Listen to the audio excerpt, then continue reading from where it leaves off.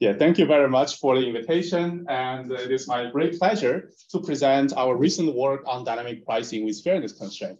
So this is a collaborative work with my colleague, Maxine Cohen, and he's in the Zoom now. And also my co-author and friend, Yining Wang from UT Dallas. So this starts from a personalized pricing model. So I don't know how many of you have experienced personalized pricing, but I'm pretty sure, like 99% sure, like you have experienced something similar. So when you're shopping online, for instance, you click into a product and basically the algorithm will quote you a price for the product. And the pricing algorithm is based on historical data, for instance, the historical purchase behavior and sales data of the customers. So let's say you are a student living in area B, like in HEC Montreal or University of Montreal. So you click this product, the pricing algorithm gets the knowledge from the database about historical customers' behavior, probably for some students living in the same area. And then it also recognizes that you are a student from this area, and then it basically assigns a price, let's say $70 for the product. And then you see the price and you feel it is too expensive. So then you choose not to purchase a product. So once everything is done, your whole shopping process will be recorded in the historical database, which will be used to update the pricing decision for the algorithm for the next time. So of course, some of you might think like, if I shop online, probably it's not so common to have a personalized pricing to each individual, but still it could be common to be applied to a group of customers. For instance, the price is based on your geographical location. And the personalized pricing has a lot of applications from the traditional industries such as the insurance and the finance, where the personalized pricing, I would say, is pretty common. Like it's almost guaranteed everyone will get a different price, whatever product you want to purchase from the insurance or finance industry. Or I don't know how many of you are gamers like me. I'm a gamer and I just bought a game on the stream a couple of days ago. And for people who play games, you know, if you are living in the US or Canada, the price is much higher than if you're living in Argentina. Right? So this is a location-based pricing. Well, sometimes the softwares, they offer the membership price based on different customer groups. And they realize that they can achieve a higher revenue by really charging different prices to different groups of customers. But, you know, this is good from the retailer's point of view because it helps to maximize the revenue. But sometimes things can go wrong. Let's imagine that you are shopping for the same product. And let's say you are a non-Mac user. And the algorithm charges a price $70 to you. And then your friend is sitting next to you, right? Like you're using the MacBook Pro. And the algorithm typically thinks people who are using MacBook Pro is richer than people who are using the PC like me, right? Then they realize, okay, I can charge a higher price to you. So they assign a price of $140 for the exact same product to you compared with the $70 of the product offered to your friend. So obviously you don't feel good. Because why I should pay higher money because of the laptop I'm using. So of course, you might think this example is a little bit ridiculous. So I just took this toy example up to motivate my talk. But unfortunately, this is exactly what happened in the real life. So in the year 2012, Orbit found that they showed higher prices to Mac users by exactly the same example I showed you. So Orbit, for your knowledge, is the parent group of a traveling website like Expedia. So Expedia is a subgroup of Orbitz. And some other example, for instance, Uber and Lyft, they may charge different prices. For instance, if you are calling for Uber in a community where the majority of the population are those underrepresented groups, you probably will be charged a higher price. So I'm not saying that Uber and Lyft, they are doing racial discrimination. I don't believe they will do that, obviously. But, you know, all the prices are determined by the algorithm. And algorithm, they don't care about these things. They just look at the historical data and they fit the data and they do the optimization. As long as they find charging a higher price from this community will make the company more profitable, they will do so. As a result, there have been a lot of efforts in the legislation to guarantee the fairness in terms of deciding the price or doing the price discrimination. So for instance, in 2018, the EU legislation prohibits the sellers to charge different prices based on like nationality, the place of residence or establishment of the shoppers. So some other efforts from California, they decided that you cannot charge different prices for similar products just because of the person's gender. Right? And there have been legislation efforts from other countries like China, like I don't know whether you know, there has been a notorious news from a major Chinese online shopping website. They charge prices to loyal customers because they think loyal customers, they are willing to pay the price anyway. But again, it's determined by the algorithm. They didn't realize that. So as a result, in today's talk, I'm going to focus on how do we decide pricing algorithms when we specifically take into account the fairness constraint. So we're not discussing what is the right definition or like a right notion of fairness constraint. Let's say this actually has been done by a lot of research papers, and we just take the existing fairness constraint and think about you are a retailer and you're still trying to maximize your profit or revenue, but under the constraint of the fairness. So specifically, let me first give a very high level idea of what is the fairness constraint we consider in this presentation. So first of all, let's look at the traditional way of price discrimination based on customer groups. So we have a customer from group A who was charged $70 and from group B who was charged $140 for the exact same product. Obviously, this is not good. You cannot charge like twice as much as customer from another group. So as a result, we can charge $80 for group A and $75 to group B, although there are still slight differences, but customers are more acceptable. So as a result, this is the first type of fairness constraint we consider, which is so-called price fairness across groups, or simply put, group fairness. So which simply means the prices charged to different groups, they can be different, but they cannot be too different. So there it has to be an upper bound of how different the price can be to charge to different groups. So another example is, suppose you and your friend, you're like exactly the same type of customer group, and you arrive at time t, and your friend arrived at time t plus 1. And then you found you were charged $70 and your friend charged $140, which obviously is not okay, because why should I be charged with a much higher price? But you know, if we can control the price so that the difference is a little bit low, then this is better. And this type of constraint is a so-called price fairness across time, or the time fairness, which means the prices charged to customers who arrive in different time within the same group, they can be different, but it cannot be very different. So of course, we can like have different types of time fairness for one-sided control or two-sided control.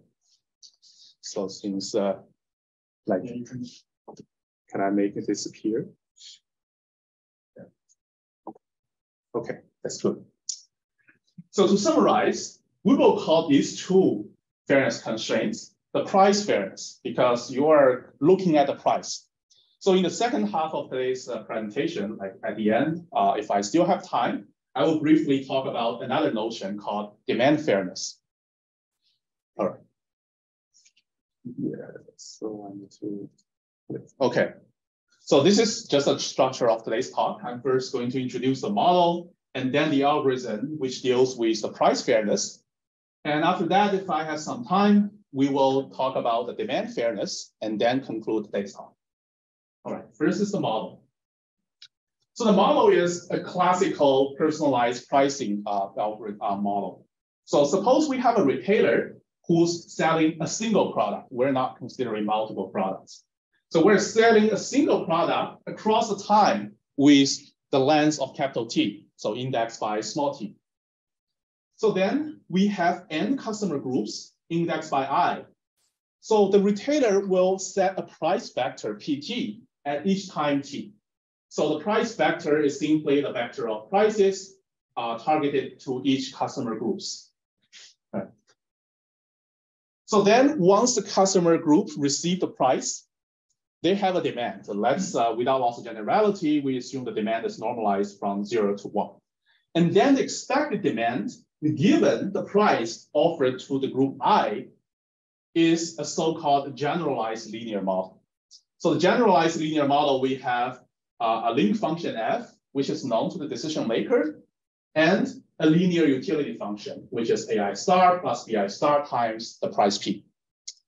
So here we assume that ai star and bi star, they are unknown parameters, and the link function is known to the decision maker. So this is a quite general model, which includes many popular demand functions, such as just a linear function. So for this linear function, then f is simply an identity function. Or it could be exponential linear, so then f is exponential function, or it's a logistic demand, where f is a logistic function. All right, so now let me formally introduce the definition of the price fairness. So for the group fairness, it means we offer the price PIT and PJT to two groups, I and J, which are different groups. So we have to assume that their difference has to be smaller or equal to some delta ij, which is greater or equal to 0. Right? So that means the prices cannot be too different, which is exactly the type of constraint presented in Maxine's earlier paper. And we also have the fairness constraint, time fairness, sorry. The offer price, let's say we have a price vector over the time. So for each group I, the price offered at time t and the price offered at time s, their difference has to be small or equal to some sigma I. So where the sigma I is assumed to be strictly positive, because if it is equal to 0, the problem is kind of trivial, like we can never change prices. So there's no way we can do any learning. And also we have a time window, which says as long as the two time periods t and s, they're not too far away from each other. Let's say they're small or equal to k, then you have to satisfy this constraint, right? So of course, for both of these constraints, I assume it's a constraint on their absolute difference.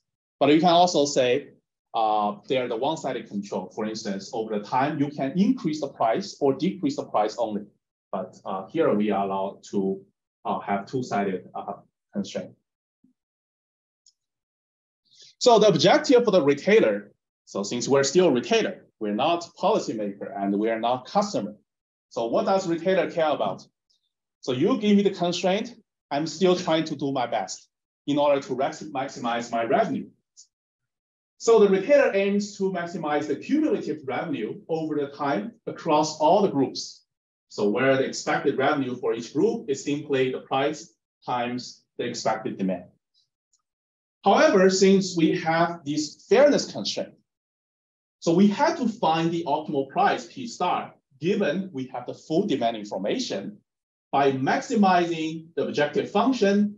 Well, it is stationary, so it doesn't make any sense to charge different prices over the time. So if we know exactly what is the demand, we know the optimal price is stationary, right? This period, next period, they have exactly the same demand. The optimal price has to be the same, but they have to satisfy the group fairness constraint. So that means Pi minus Pj for different groups has to small or equal to this delta ij. And since this is really a learning problem, we don't know what is the demand parameters ai star and bi star. So obviously it is not possible we know exactly what is a P star at the beginning of the time period. So the retailer has to do some kind of price experiment in order to learn the demand information and then charge a price which is closer and closer to the P star. So in order to evaluate a pricing algorithm with demand learning, so we will use the performance metric called the regret. Right? I think many of you might have been quite familiar with that. So the regret is simply the revenue loss compared with the clairvoyant who knows exactly what is a P star. So they simply charge P star every period, but you charge a price PT, and there has to be a difference for the revenue loss. So any questions regarding the objective and the model? Yeah. Yeah, please. I didn't get it full. You said that if the demand is deterministic, we don't need to change the prices. Yeah. Yes. We can have one fixed price. Exactly. Yeah. Because there's nothing you have to do about changing prices. But after that, I'm going to talk about what happens if we have changing demand, like we have non-stationary demand over time. But as a base model, I'm just talking about the stationary case. I have a quick question about the constraints for the time. So, for example, you were saying that you have a sigma I that depends only on the group, but not on the time. So, for example, you would just need, wouldn't it be enough to define a time constraint that is for sequential time steps? So can you specify your question again? So like here, yeah, exactly. You have that sigma I, so like PIT minus PIS, so you got then sigma I. Wouldn't it be enough to say that PIT minus, like the T equal to 1 and S equal to the cap T? Yeah. So if this is the case, then that means you're like having putting a constraint over the whole time horizon. Yeah. But typically, we are just putting a constant K here. Okay. So it depends on the policymaker, like we can change different values of K. So if the K is larger, then you are putting more restriction. And you will see how does the K affect our performance later on, and you will realize what will happen. Yeah. So just a few technical constraints. We make very mild constraint. First of all, demand function F is differentiable with bounded derivative, and the revenue is also quasi-concave in the price peak. So that's the constraint. That's the assumptions we make. All right. So before I talk about our algorithm, I want to first give a quick review of some classical dynamic pricing algorithms and why they no longer work in our problem. So first algorithm I want to introduce is the so-called semi-myopic pricing algorithm. So there are many different types of semi-myopic pricing algorithm, but the most fundamental, like which even seems a little bit stupid one, is this pure exploitation algorithm. So you have a time horizon of length t.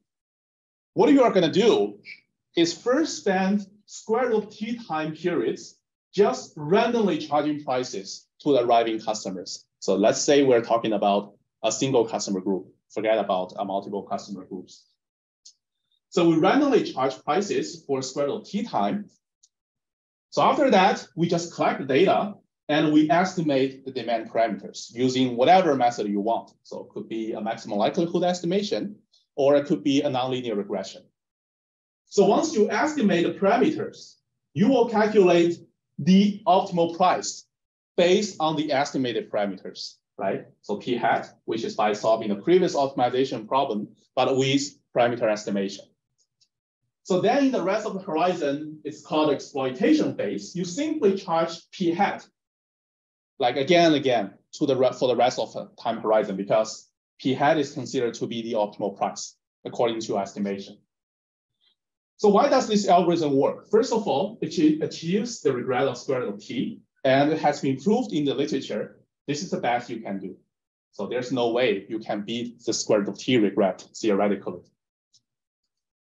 So the way we prove this is by bounding the regret from the experiment phase and exploitation phase. From the experiment case, obviously the worst case regret is square root of t, because you spend square root of t time doing stupid things, right? Charging different prices. So then when you do the estimation, so according to the classical like parameter estimation theory, I'm not going to elaborate more, you can prove the difference between your estimated optimal price and the actual optimal price is at most t to the power of -1/4. So this is basically the square root of how much data sample you have in the experiment phase. So then the regret for the exploitation phase is simply the time of the exploitation multiplied with your revenue difference. Right? So t minus rho square root t is the length of your exploitation, and this is the revenue difference. So the length obviously actually is dominated by capital T, because square root of t can be neglected given t is long enough. And this is the critical thing. The revenue difference under P star and P hat, it can be bounded by a quadratic term of P star and P hat difference. The reason we can do that is simply by applying tailored expansion until the second derivative. So typically here, in order for that to hold, you need to assume that the P star is in the interior of the price range. So you have a price lower bound, price upper bound, you cannot go outside this range.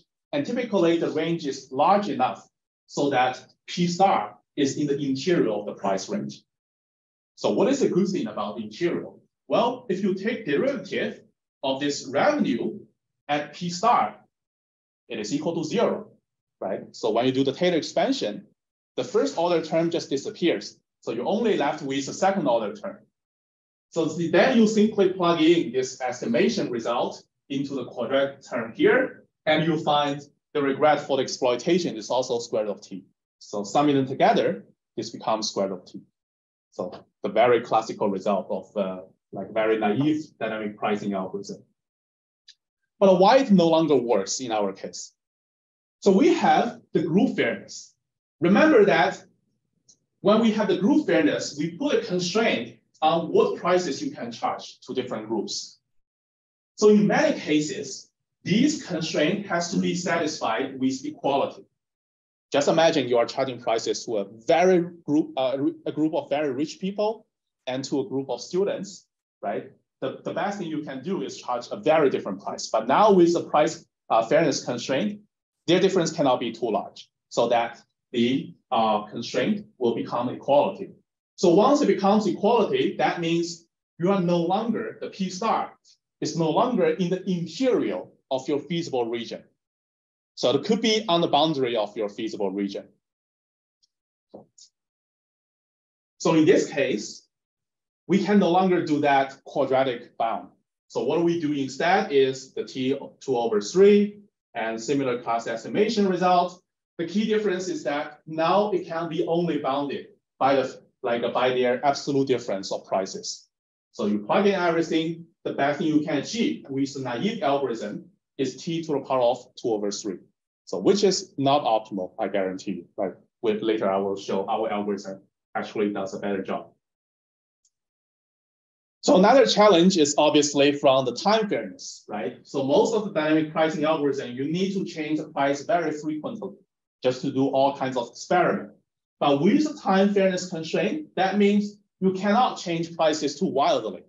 So how frequent should we charge, change the prices? This is another problem we need to answer.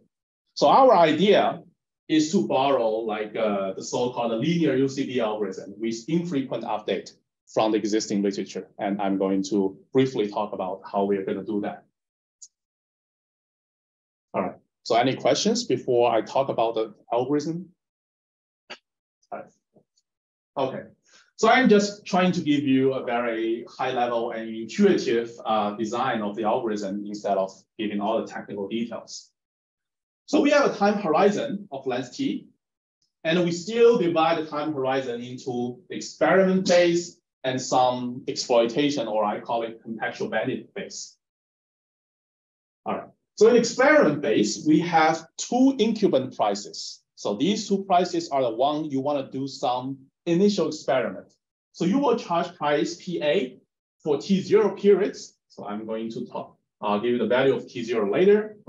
And then you charge price PB for another T0 periods. But since PA and PB, they can be quite different. So if you suddenly change from PA to PB, you might violate the time constraint. So we designed a subroutine called move price to in order to slowly move from PA to PB. So probably you know the idea, right? So we have a regional price, we have a target price. So then we simply connect these two prices and divide the path into like small segments. So every time you only move a little bit in order to satisfy the time fairness constraint and stay there for a couple of time periods and then move to the next. This is exactly some policy government put, right? So you are I don't know, like you are renting homes and your landlord probably increase the price every year, but Fortunately, our government put a 2% cap on how much you can price, how can increase. And the landlord, they are very nice enough to take 100% of these 2% increase gap. So they are doing exactly the same subroutine, right? Then in the contextual bandit phase, what we're gonna do is to divide into log t times of the price update. So we have log t number of phases of charging prices. So in each phase, we first estimate the parameter AI hat, BI hat using the nonlinear regression and data from the last update. Once this is done, like this is where we use this UCB revenue function. So we have a revenue function, but this time the revenue function, we have an estimated expected demand. So this expected demand estimation is from the demand function of the expected utility, estimated utility, plus some UCB terms. So I'm not going to emphasize too much on this technical part, but here I just have one thing to notice. So here we have a sigma I. This is so-called price variance matrix. So which is used to measure how much price variation you have. So typically, if you have a lot of price variation, it will be larger, like the sigma I will be larger, and this UCB term will be smaller. So meaning that you are more confident about your current parameter estimation. So then you simply charge the price PT, optimizing the revenue function, the UCB revenue function, under the fairness constraint, right? Then you charge the price for the whole phase of this from here to here. So anyway, at the beginning of the phase, you may jump from another price from the previous phase again. So whenever you need to move the price, apply the subroutine in order to move from one price to the other. So now the question is, when should we have an update? So when should we update the price? Well, the trick is there have to be two criteria you need to make. So you need to make either of these two criteria, and then you will update. So first criteria is if t is equal to 2 to the power of k for some positive integer k. So that means if you have experienced this phase for long enough, then you should update, right? Because you have done a lot of work already. So another criteria is that the determinant of lambda I. So lambda I is the current price covariance. So you are adding up all the price variation until the current period t. And you compare that with the determinant of sigma I. So remember, sigma I is all the price variation until the previous update. So for instance, you are here, then your lambda I is adding up all the price variation until the time t. For sigma I, it only adds up until here. So it doesn't include the time period in your current phase. So if you realize your determinant of lambda I is 2 times the determinant of sigma I, that means your price variation have been increased by a lot. So you have changes price quite a lot in the current phase. So which that means you should have another update for the new price. Right. So to summarize this algorithm, I will skip the proof. The algorithm has the regret by setting t0 equal to square root of t, and the two incumbent prices can be arbitrary prices with constant difference. Then the regret can be bounded above by n times square root of t plus the terms related to the time fairness. So look at here, we have kn divided by sigma 0. So sigma 0 is the minimum of this time fairness allowance. Just a few remarks. So first part, n times square root of t, this is from the contextual bandit phase by applying the UCB algorithm. So this is the kind of the common regret from the infrequent UCB. The second part, so the regret related to the time fairness, obviously, is from incurring the move price to subroutines. You are slowly moving from one price to the other. And during this, like a slow moving, you must incur some loss because of this time fairness constraint. Then what is the best thing we can do? So actually, we can prove there's no way that you can find an algorithm which beats the following regret lower bound, regret upper bound. So it's n times square root of t plus kn divided by sigma 0. So obviously, if you compare our regret upper bound and the theoretical regret lower bound, you find that it is nearly optimal up to some logarithmic terms. So here O tilde just hides some logarithmic terms, as well as the second part of the regret from the time fairness. So the reason we can incur this lower bound is because n times square root of t, this is just the ordinary lower bound for this contextual bandit or dynamic pricing algorithm. And this kn divided by sigma 0 is because of the time fairness constraint. So why it has this lower bound, I just give you a very quick high level idea. So imagine that at the beginning of time horizon, you know nothing, right? So you don't know anything. So you have to charge a price. So obviously the price it's almost guaranteed this price will be different from the optimal price. And magically, just imagine in the second time period, you know exactly what is a P star. So you don't know anything at the beginning of time horizon. And after one period, you suddenly know all the information. So even like that, you are still going to move from your original price to the optimal price, which has to incur the regret at least this much by slowly moving from the original to the optimal price. So that is why we have such a regret lower bound. All right. So any questions? Yeah. The blue fairness will not play a role. Exactly. So this is like one insight we get. The performance algorithm is independent of group fairness, but obviously group fairness affects what is your optimal revenue. If you don't have group fairness constraint, your optimal revenue will be higher, but it doesn't affect your algorithm performance. So this is actually a kind of interesting insight. The group fairness affects the optimal revenue, but doesn't affect the learning algorithm. But the time fairness, it doesn't affect the optimal revenue, but it does affect the learning algorithm. So this is something we get from the result. Right. So next, I'm going to talk about the non-stationary demand case. So obviously, like non-stationary demand gives a lot of opportunity for the retailers to do some kind of price gouging. So this is a graph showing the historical prices of the face mask on Amazon. So this is 3M, 9, and 95. So actually, this is exactly what I did at the beginning of the pandemic. I just go to Amazon, look for the face mask, and I find that most of them are out of stock. For a few that still have the stock, the price is ridiculously expensive. So here, this on my computer is yellow, but here it's pink. So this pink area, this is the price for the Amazon's official seller of the face mask.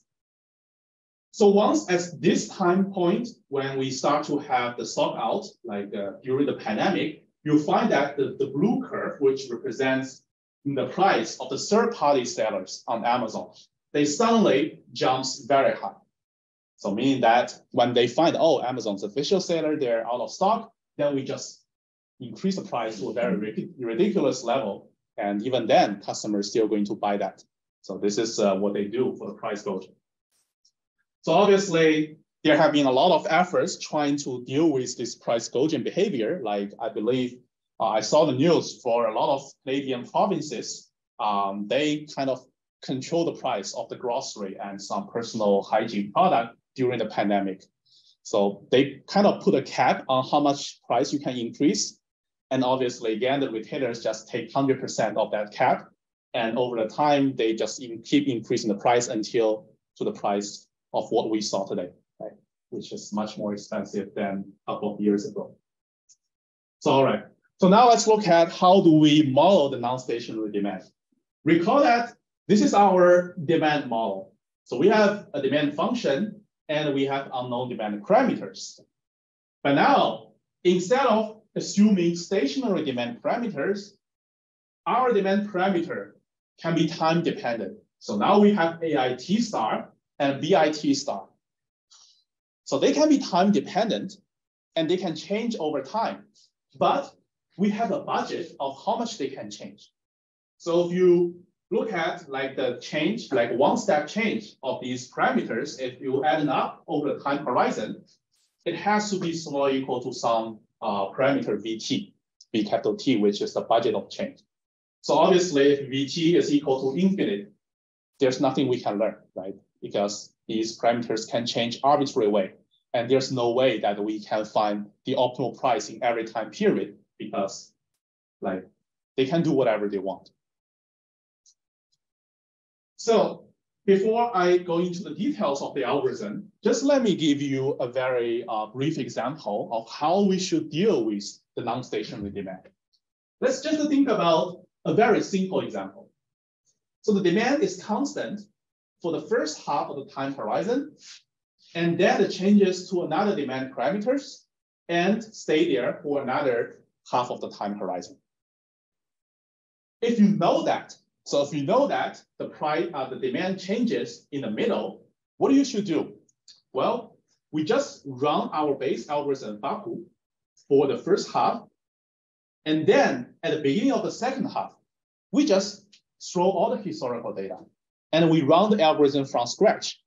Because I know the historical data will not help me. Actually, it will make things worse. So that is what we should do. So we run the algorithm for half the horizon, and then we restart the algorithm and run it until the end of the horizon. Unfortunately, this is the ideal life, right? In the real life, we don't know when the demand will change, and we don't know how the demand will change. We only know the demand will change under certain budget. So what we should do? Well, then let's think about another ideal situation. Suppose we don't know when the demand will change, but in the ideal world, it allows us to run parallel instances of our algorithm. So we have two instances of our base algorithm. The first instance is to run it at the beginning of the time horizon all the way until the end. And the second parallel instance, we call it instance 2, is to run from the time t0. Well, this t0 is something you can determine. So we run from t0 until the end of the horizon. So intuitively, if the demand is stationary, like if there's no non-stationary demand, instance 1 should always perform better than instance 2, because instance 1, it gathers more and more data. It gathers more data than instance 2. But since demand is changing, now we're not so sure.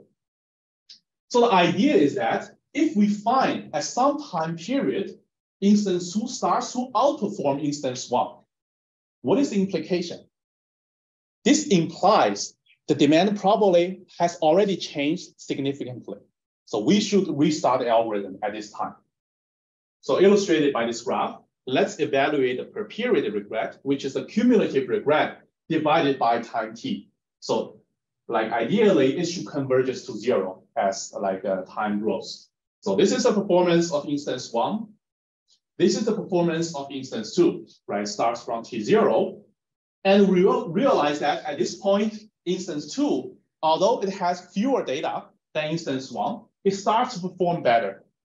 So it means probably the demand has changed by a lot, like starting from here. So at least from this time point, we should restart the algorithm because instance 1 is collecting too much garbage data already.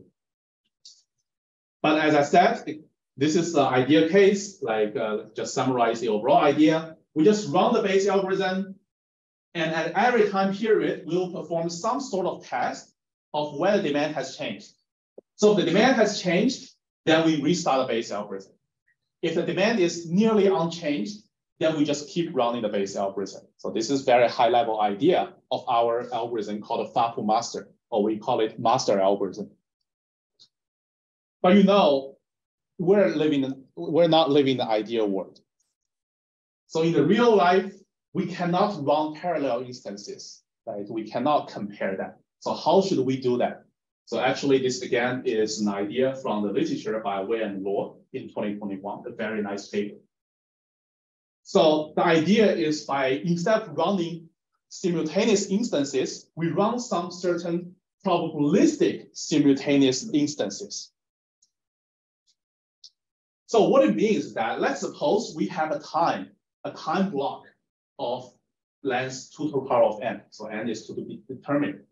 And we have the integer m from 0 to small n, so that each integer m will partition the time block into 2 to the power of n m subintervals with equal length, which means each interval is 2 to the power of n minus m.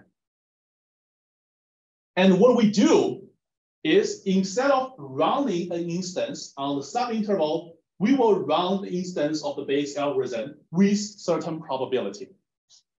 And this is a probability on each subinterval.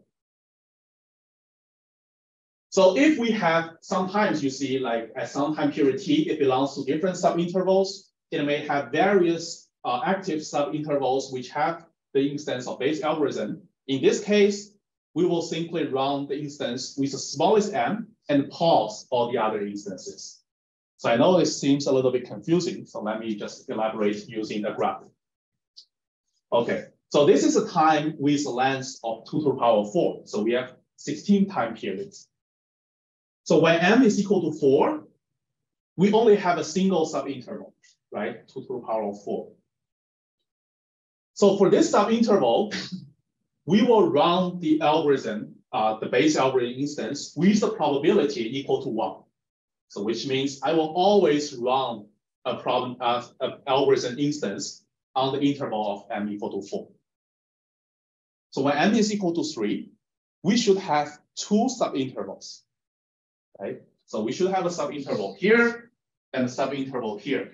But since we just toss the coin, and we find that we're not going to round the problem instance on these subintervals, then we don't have the intervals here. So when m is equal to 4 and equal to 2, we should have 4 subintervals, and we find interval 2 and interval 4, they have problem instance, and so on and so forth. So at the beginning of time period, like t equal to 1, we find that, well, we only have 1 problem instance here. So we're just gonna run this problem algorithm instance. And then at time period t equal to 2, what we find is that we have 2 instances running. So instance m equal to 4, instance m equal to 0. But we can only choose one of them. So what we choose is we always choose the interval with smaller m. So now I'm running m equal to 0. So I will pause m equal to 4 here. So m equal to 4 will be paused all the way until at this point where there are no other problem instances running, and then I have to resume what I run in the first time period. So this is like running this algorithm instance from period t equal to 1, period t equal to this number, next, and third. So this is like running the algorithm with 4 time periods only, while I'm pausing all the way in between. All right. So this is the idea from the literature.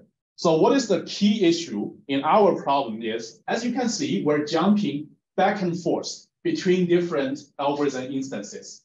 So they may violate the time, they may violate those time fairness.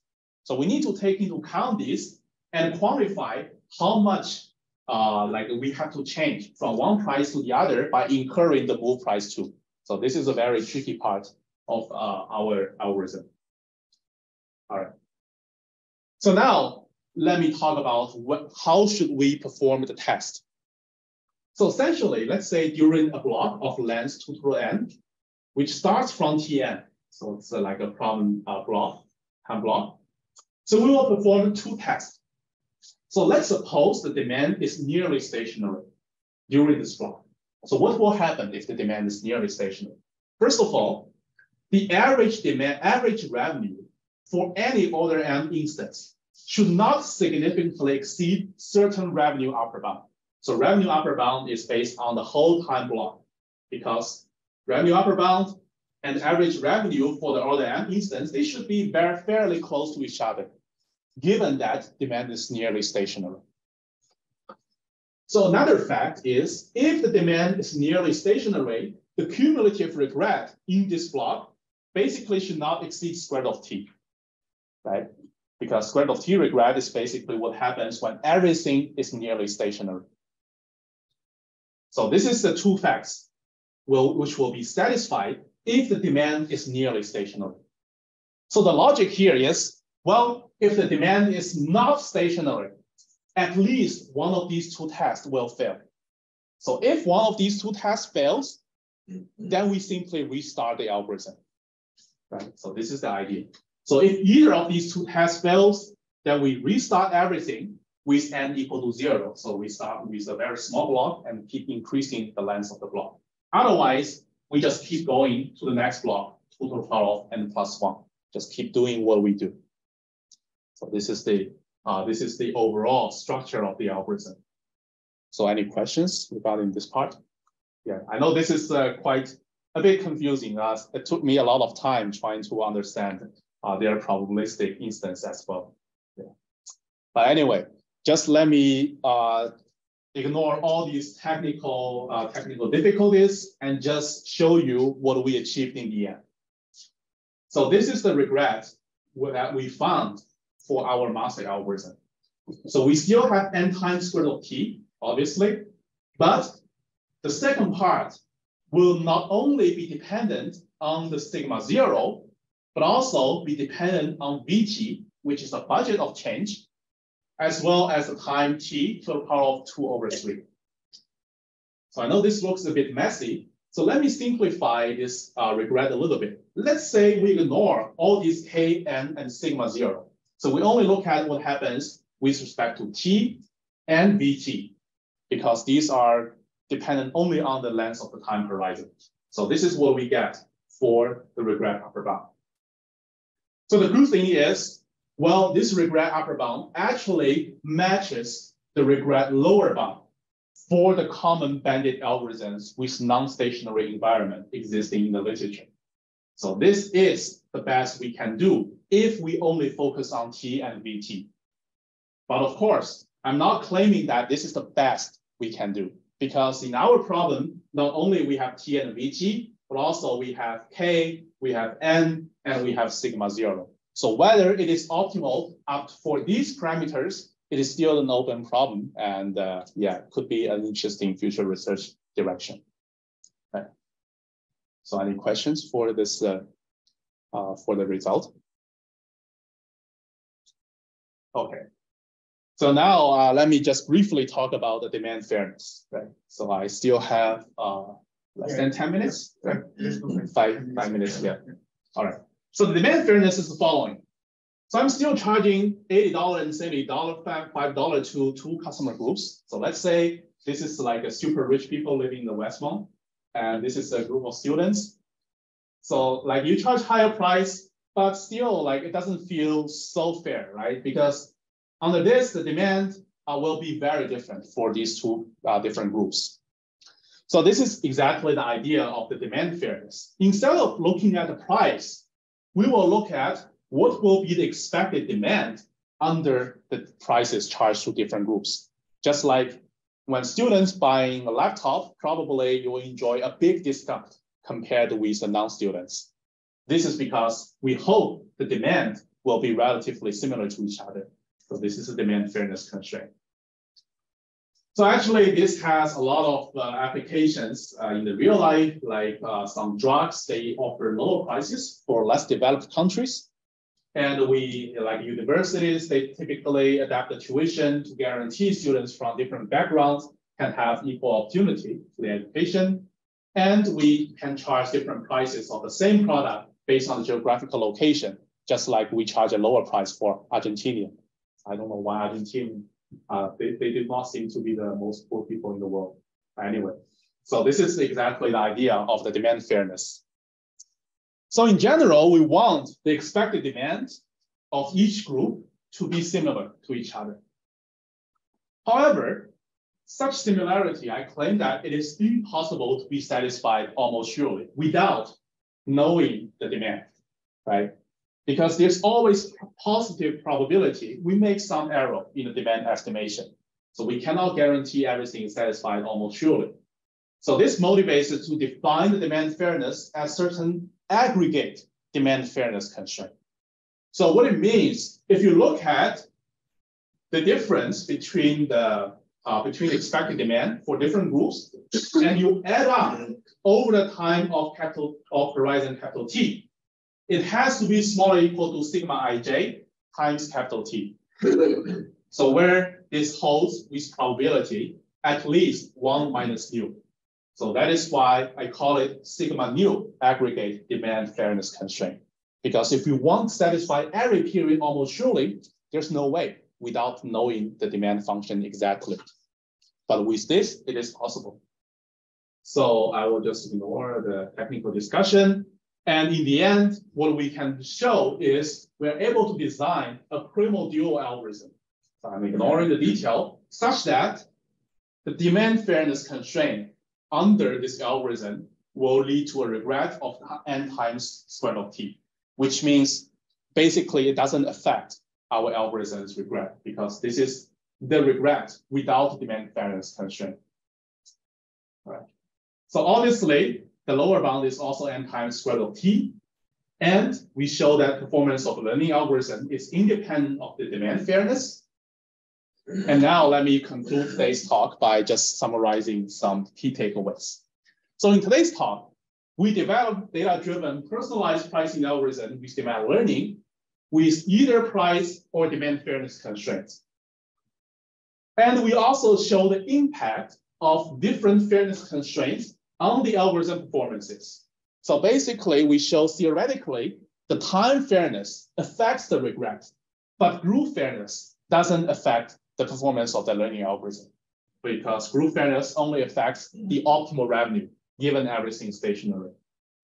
And we also illustrate similarities and differences between the demand fairness and some resource constraint in revenue management problems, which is, sorry, it's a slide I skipped, unfortunately, due to time limit.